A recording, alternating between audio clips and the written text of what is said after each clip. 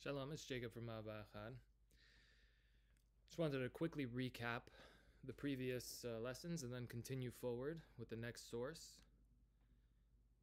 So what we've seen is that the main experience, or really the Sinai experience, was before millions of free people seeing it face to face, the symbol face to face, the Torah as it was given and not as it's been printed and as it's been censored and as it's been degraded over the course of thousands of years, but as it is authentically copied with all of the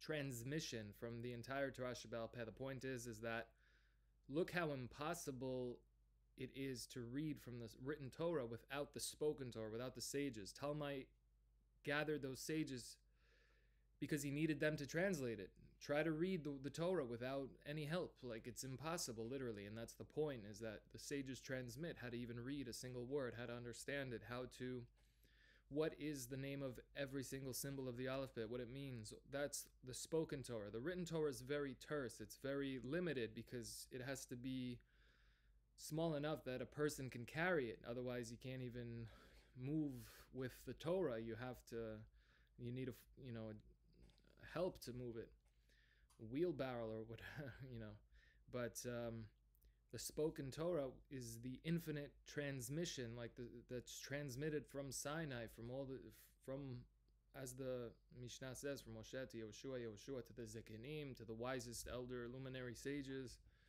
and the Zekenim passed it to the Nevi'im. I have to check that order, double check just to be sure, but it is the direct transmission, and the whole point is to see it for yourself. It's the end of belief and faith. It is the beginning of knowledge and experience of the divinity, as the Targum and Shir Hashirim and everything states, and we'll get into that right now. So that was the last source that we did. Everything is lost in translation once we leave the actual symbols of the alphabet that are pictures, and for the visual learners, we're now trapped in a world of ugly information, of letters, as opposed to divine, stunning symbols with such depth and so much reason and so much purpose behind. Every single nuance teaches you everything it needs to. It's really an amazing thing that does not even exist. This conversation does not exist in English or any other language. Okay, and so that was the recap, and the point is to see it directly. Okay, and so let's go to page 14. You can download this booklet in the description. So some things were added.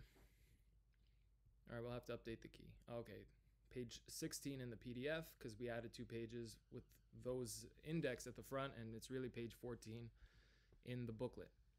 Okay, and so this is the Vilna Gaon reveals is one of the prayers of David HaMelech before David HaMelech used to learn Torah, and it's found in the longest Tehillim, the one with 8 verses for every single alphabet. So 8 verses for Aleph, 8 verses for Bet, 8 verses for Gimel, and this is one of those verses from Gimel, where it says, Jal Enai, reveal my mind and the true power of the mind, Ve'abita, and I'll look down, please, from above to below, as the sages say. The definition of abita, because as we said, no synonyms, this specific word for sight has to do with above to below. So reveal my mind and let me look from above to below. What are we looking at really when we're from above to below? In this context, the Torah itself, the script of Torah. And then niflaot, wonders, mitorathecha, from your Torahs in plural, spoken and scribed. The spoken Torah and the scribed Torah, that feminine and masculine go hand in hand, that are one unity, that were created as one and given as one, as we had that whole conversation. So niflaot is also the symbols Aleph, backwards, and Tav, backwards. Aleph and Tav, the niflaot, the wonders of Torah, is the alphabet themselves that were given on Nun, the 50th day of the Omer. David HaMelech born on that 50th day. But this is what the Vilna Gaon reveals, is one of the prayers before learning Torah. Please reveal my mind and my eyes, and let me look down at the real Torah in its true form, and then wonders, I perceive that it's all from your Torah. Like all the wonders and all the cool things that people speak about in the world and everything is in the Torah and so much more in depth and everything. It's the greatest script ever written. So I feel like people gather together to hide it so that anything else could have a chance to shine or something. It's like everyone takes whatever they want from here without crediting and then just plays it off that they created something, when really it's just copying. It's plagiarism, however you want to phrase it. It's copying when we give credit. It's plagiarism when we pretend that we created something when really we ripped it off directly from the script of the Midrash, the Torah, anything that is transmitted. So that is one of the prayers for David HaMelech, that we will now behold the actual wonders are in the Torah itself.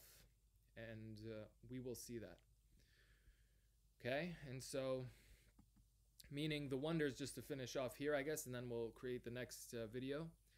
The wonders are in the symbols themselves once we know what each symbol depicts. And that symbols are made up of other symbols, and then the depth of what this represents and everything, we'll really see those wonders, and we have those videos walking through, and we're going to be making more and going in depth. So any comments, questions, whatever you have, please let us know. Don't hesitate, and we'll try to get back in the comments section, and we'll see you in the next one. Thank you so much.